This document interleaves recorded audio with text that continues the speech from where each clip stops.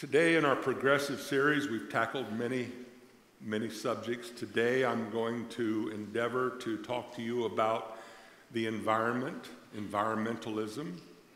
I'm discovering that environmentalism has become, in many ways, anti-human, anti-freedom, anti-economic development, and in many ways, anti-reason. Why is that? I believe so that so the civil government can control us more by bureaucrats who many times make money from it. I'm not saying all of our civil government, bureaucrats, politicians are corrupt, but I know that many of them are. There's a difference between the biblical view of the environment and a political movement known as environmentalism. A political movement is a collective attempt by a certain group of people to change civil government policy or public values. For sure, many of the biblical public values that we have endured for many years in America, that there are many public values that are changing by many. Understanding the difference will help us as Christians to see environmentalism appropriately. I start with Genesis 1, starting at verse 27. So God created man in his own image. In the image of God, he created him, male and female, he created them. And God blessed them. And God said to them, be fruitful and multiply and fill the earth and subdue it and have dominion over the fish of the sea and over the birds of the heavens and over every living thing that moves on the earth. And God said, behold, I've given you every plant yielding seed that is on the face of the earth, and every tree with seed in its fruit. You shall have them for food, and to every beast of the earth, and to every bird of the heavens, and to everything that creeps on earth, everything that has the breath of life, I have given every green plant for food. And it was so. God gave Adam the ability to subdue. The word subdue is very important.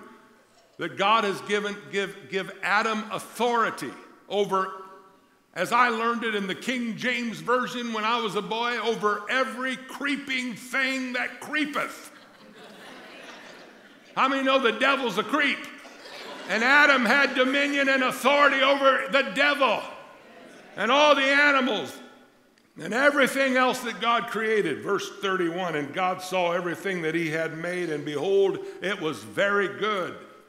And there was evening, and there was morning, the sixth day. Number one in your outline, the Bible is clear that the earth and everything in it was given by God to man to rule over, by God to man to rule over and subdue, meaning that if something is not right, Adam, you have the ability and the authority that I've given you, Adam. If something's not right, change it. Because mankind was created in God's image, he gave men and women a place of privilege and responsibility among all creatures, or meaning creation, and commanded them to exercise stewardship over the earth.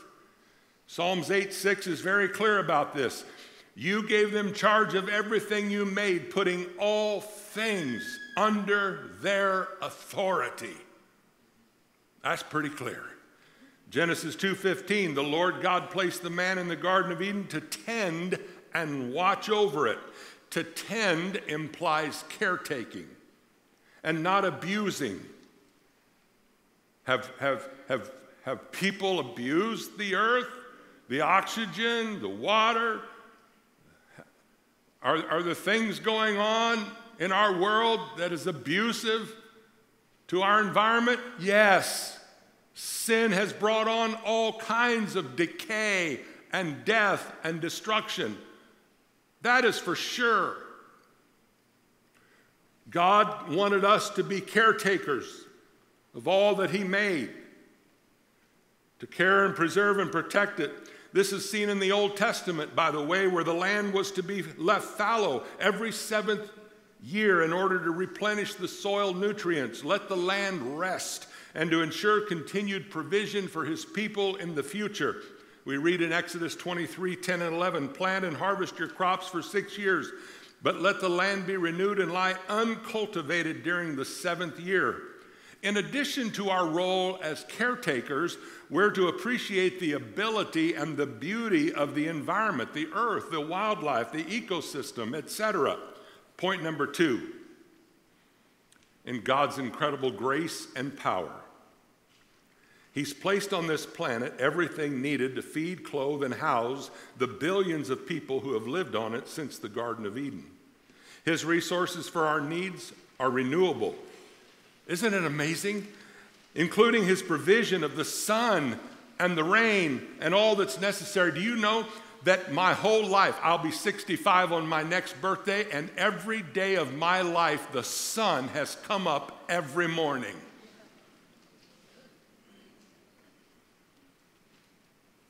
God's provided everything necessary to sustain and replenish on this earth. It's amazing when you think that people tell us that somewhere since Adam and Eve to now that over 100 to 118 billion people have lived or are living on this planet. That's an astounding number. He's also decorated the planet in glorious color and scenic beauty to appeal to our aesthetic senses. But it's important to know that the earth we inhabit, hey, just in case somebody doesn't know this, the earth that we inhabit is not a permanent planet. Point number 3. The environment movement is consumed with trying to preserve the planet forever. And we know, we meaning Christian people who study God's word, know this is not God's plan. 2 Peter 3, starting at verse 10, but the day of the Lord will come as unexpectedly as a thief. Then the heavens will pass away with a terrible noise, and the very elements themselves will disappear in fire. And the earth and everything on it will be found to deserve judgment. Since everything around us is going to be destroyed like this, what holy and godly lives you should live, looking forward to the day of God and hurrying it along. On that day, he will set the heavens on fire, and the elements will melt away in the flames. But we are looking forward to the new heavens and new earth he has promised, a world filled with God's righteousness. And so, dear friends, while you are waiting for these things to happen, make every effort to be found living peaceful lives that are pure and blameless in his sight. And remember, the Lord's patience gives people time to be saved. Also, Revelation 21, 1 and 2, then I saw a new heaven and a new earth, for the old heaven and the old earth had disappeared, and the sea was gone. And I saw the holy city, the new Jerusalem, coming down from God out of heaven like a bride beautifully dressed for her husband. So, rather than trying to preserve the earth, we're to be good stewards of it for as long as it lasts. Which, by the way, how long will the earth last? As long as it needs to serve God's sovereign purpose. That's how long it'll last. And then it will pass away. And we're going to have a new earth. Praise God. And I'm going to have a new body. And there's going to be no more sin or death or weeds or thorns. It's going to be like it was before sin entered. And when sin entered this world through Adam and Eve, death and decay came. But there's coming a time when there will be no more death, no more decay, no more aging, no more sickness, no more sorrow, no more grief, no more tears. God's going to take the biggest handkerchief ever known to mankind, and the Bible says he's going to wipe away all tears. Think about it.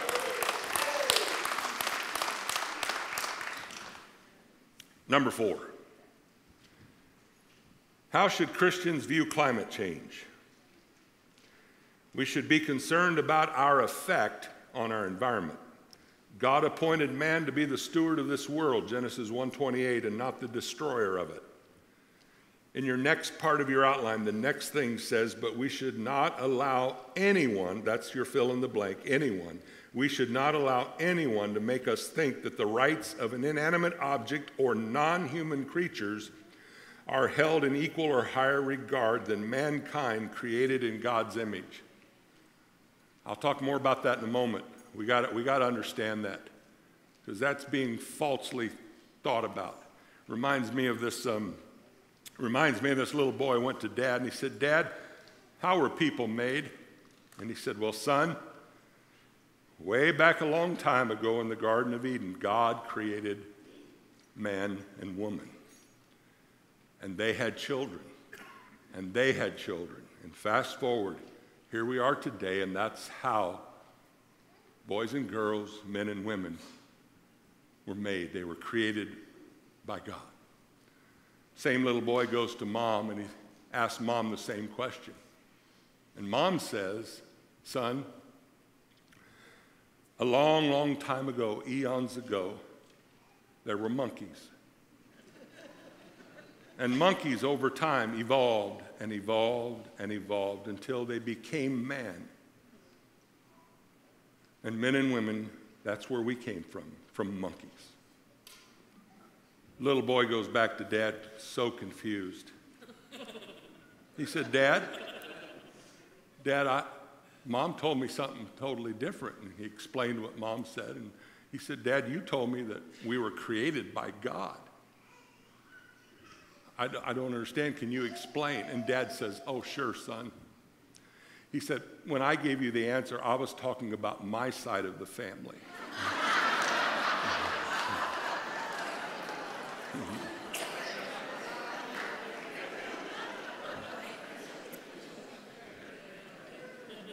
Romans 1:22 through 26. Claiming to be wise, they instead became utter fools.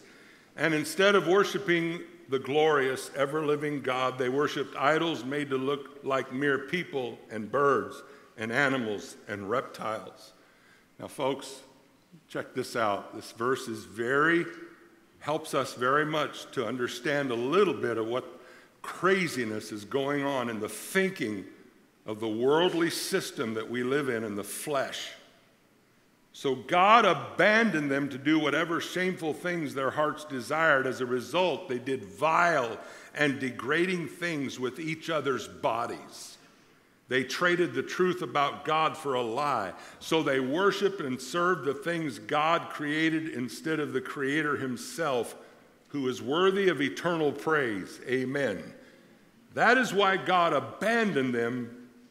That is why God abandoned them to their shameful desires. Even the women turned against the natural way to have sex and instead indulged in sex with each other. Folks, what we see happening today in the world and in America and even in the so-called church. Why we have sexual sin, gender confusion, and abortion. Those are some of the reasons why God abandoned people to their fleshly, sinful desires. Some of you, like me, have wondered how in the world can people become so deceived, so crazed, so no common sense whatsoever about things that have been solved by God way before us.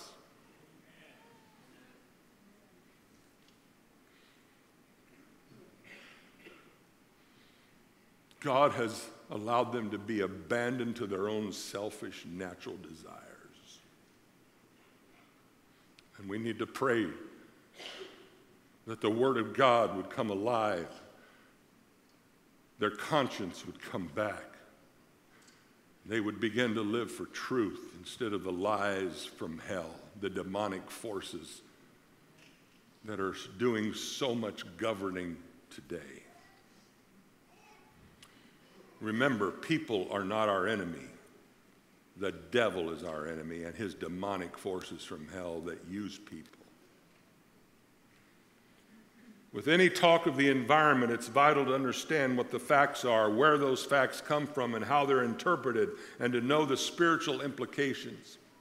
A careful look at this subject, and it becomes apparent that there's a great deal of disagreement about its facts and its substance. Those who blame man for climate change frequently disagree about what facts led them to that conclusion. Experience and research leads us to believe that warming is, in fact, occurring. However, there's not much objective evidence that man is the cause, nor that the effects will be catastrophic. Hey, question. Don't give me the answer. Just let me say the question. We'll move on.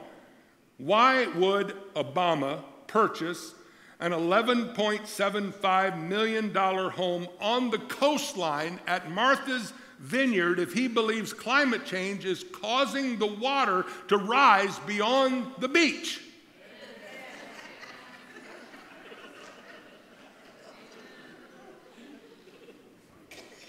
Turns out the notion of rising seas swallowing up island nations is actually more climate alarmism designed to erode opposition to a massive government takeover of the American economy.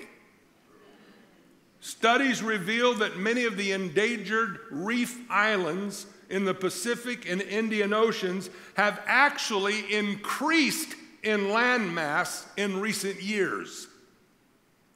National Geographic reported in 2015, and I quote, that many islands, especially less developed ones with few permanent structures, may cope with rising seas well into the next century, including Martha's Vineyard. Point number 5, the idea of Earth wearing out is appropriate. This entire world has been continually decaying since the fall. Climate change facts are extremely hard to come by. One of the few facts universally agreed upon is that the current average temperature of Earth is rising at this time period. In the time period that we're living in right now, the Earth is warming up. According to most estimates, this increase amounts to, to most estimates, this is what it amounts to. 3/4 to 1 3/4 degree Fahrenheit over the last 100 years. Data regarding times before that is not only highly speculative, but very difficult to obtain with any accuracy. The facts leading people to believe that humans are not responsible for the current change in temperature are as follows. Okay, a little bit academic for 2 minutes, but you can handle it. Here I go. It's not in your notes. Number 1, global temperature changes from past millennia. According to available data, were often severe and rapid long before man supposedly had any impact at all. So the current climate change is not as unusual as some alarmists would like you to believe. Point number 2. Well, I don't like, Pastor, how you're presenting this. That's all right. Go pastor your own church.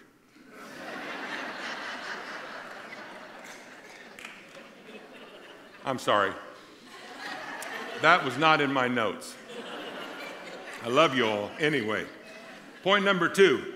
Recent recorded history mentions times of noticeable global warming and cooling long before man had any ability to produce industrial emissions. Point number 3. Water vapor, not carbon monoxide, is the most influential greenhouse gas. It's difficult to determine what effect, if any, mankind has on worldwide water vapor levels. 4, given the small percentage of human-produced carbon dioxide as compared to other greenhouse gases, human impact on global temperature may be as little as 1%. 5, Global temperatures are known to be influenced by other non-human controlled factors such as sunspot activity, orbital movement, volcanic activity, solar system effects, and so forth. Carbon dioxide emission is not the only plausible explanation for global warming. 6, I'm almost done.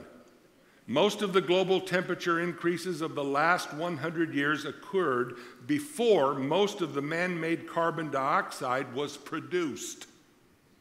And 7, in the 1970s, global temperatures had actually been dropping since 1945. I was alive in the 70s. I remember this. I was a teenager. It was, the winters were freezing. And they had been dropping since 1945, and there was a global cooling concern that became prominent in the 70s, despite what is now dismissed as a lack of scientific support. Now, while no one can deny that warming is occurring, it's difficult to support the idea that global warming is significantly influenced by human actions. There are fragments of evidence to support both sides and logical reasons to choose one interpretation over the other. Point number 6. The question of human activity and climate change should not divide Christian believers from each other. This is a big point for me in my study and preparation for this message. Folks, we should not become divided over such a thing as environmentalism or the environment. Look at this scripture. Jesus spoke in Luke 11:17. He knew their thoughts, so he said, any kingdom divided by civil war is doomed. A family splintered by feuding will fall apart. Listen, we can disagree. You can love me and disagree with me. I can disagree with you and be kind and loving to you, and we can disagree and not necessarily have to be divisive. In fact, if we can disagree at times in godly ways and have good godly conversations because we're both bringing ourselves to God's word, it's not you trying to get me to think like you or me trying to get you to think like me, but we're trying to be more like him, then our disagreements can actually help us get closer to God sometimes. But divisiveness, there's no room for it in the house of God. It brings us down. Churches have been destroyed over divisive spirits that have been allowed to pop their ugly heads up.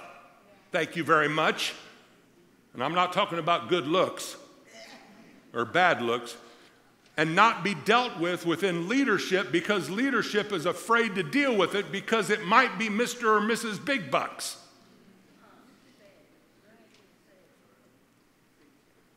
What's happening in the American civil government right now, I don't know if you've realized this or not, but between the parties and the people that are in government right now, there is a civil war going on in the civil government.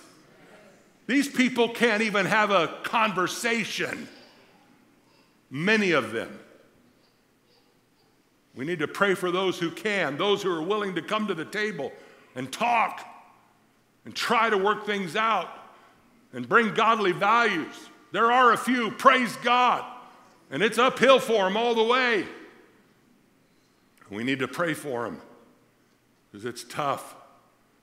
They're long since the days when I was a boy, when President Reagan was the president and Tip O'Neill was there, and they could disagree with each other on the job all day long and then go have dinner together that night and cut up and have fun.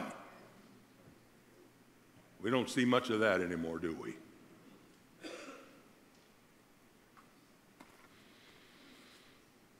I pray Christians don't fight about such things. Number 7, environmental issues are important, but they're not anywhere near as important as the eternal issues facing mankind. Christians ought to treat our world with respect and be good stewards, but we should not allow politically driven scare tactics to dominate our view of the environment. On January 11th, 1970, the Washington Post reported that colder winters held dawn of a new ice age. In my lifetime. I was 10 years old, and they were nervous that an ice age is coming. Essentially, the climate change message is this: greenhouse gas emissions are damaging the environment, and while we are not certain what the effect will be, we know it'll be bad. That's the message. Climatologists, ecologists, and geologists are unanimous in recognizing that the Earth has gone through significant climate changes in the past. Duh. Some of the strongest proponents of climate change legislation are those who stand the greatest financial gain from green laws and technologies. Once again, folks, I don't know if you understand it, we're being played. Brake pads that have gone green cost you 3 times more than brake pads that are not green. Oh, I'm in the weeds. I'm sorry. I am trying to stay on task here, but you can't imagine the things rushing through my brain. God help me. Led by your Spirit.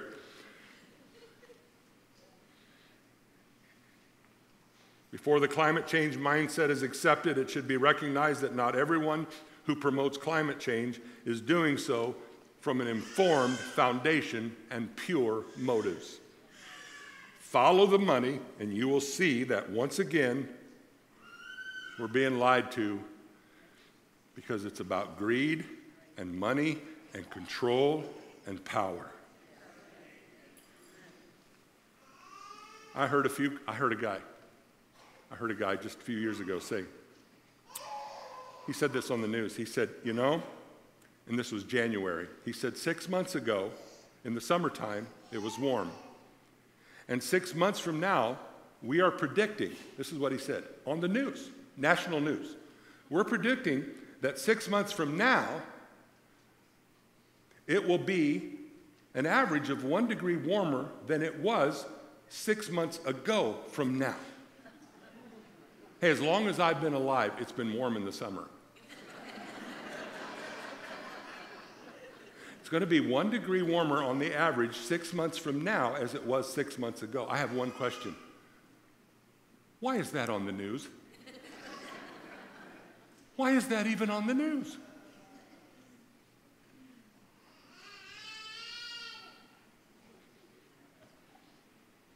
Christians should look at climate change biblically. What does the Bible say about climate change? Here's the truth. Not much. The Bible doesn't say much about it.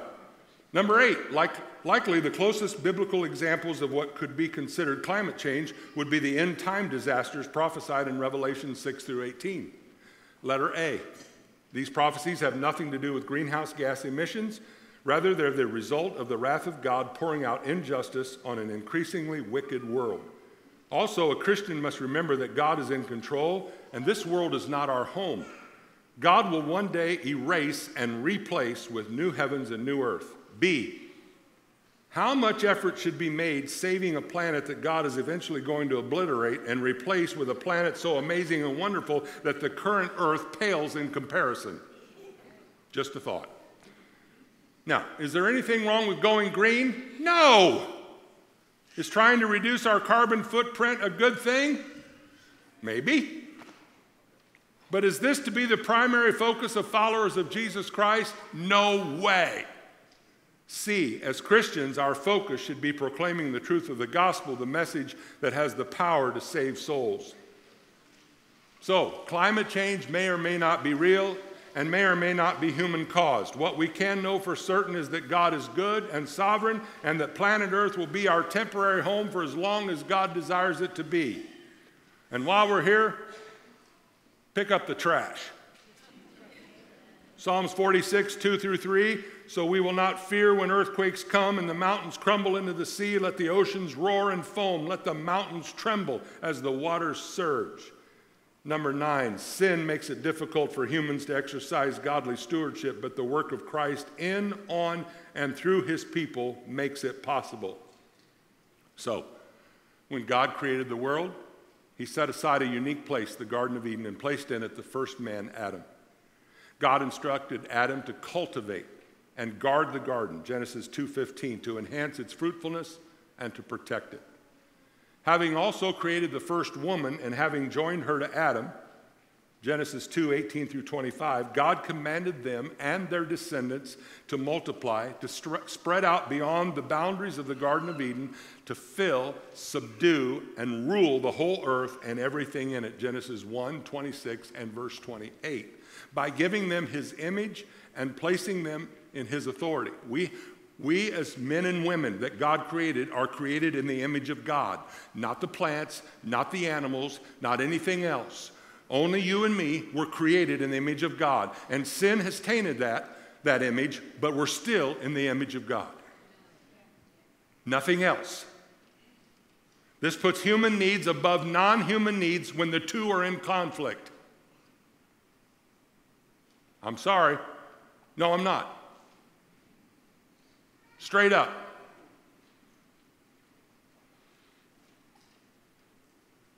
I'm much more important to God than the grass.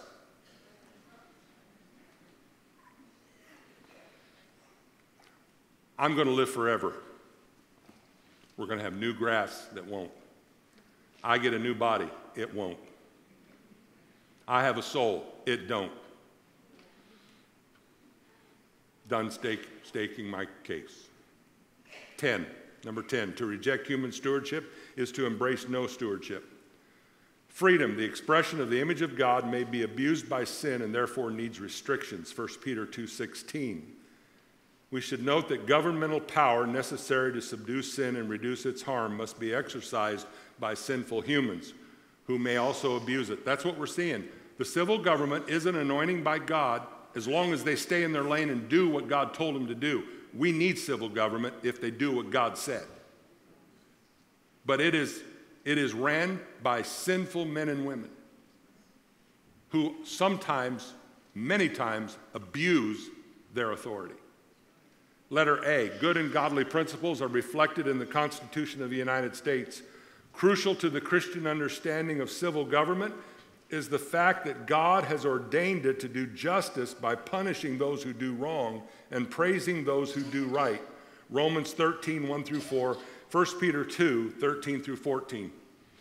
I want to stand up here and tell you I am so thankful for men and women who protect our streets every day for the police force. Are there bad police officers? Yes.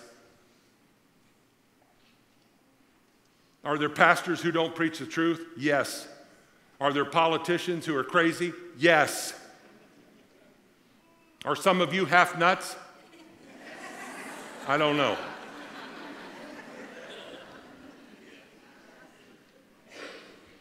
But I'm thankful for the police, and I'm thankful that I can go to bed at night with a locked door and sleep and not worry all night that somebody's going to break in and kill me. And we do have people that are concerned about it because of things that are happening in other cities and other places. Letter A, good and godly principles are reflected in the Constitution of the United States. Crucial to the Christian understanding of civil government is the fact that God has ordained it to do justice by punishing those who do wrong, praising those who do right. B, these principles indicate that a biblically sound environment stewardship is fully compatible with private property rights and a free economy as long as people are held accountable for their actions.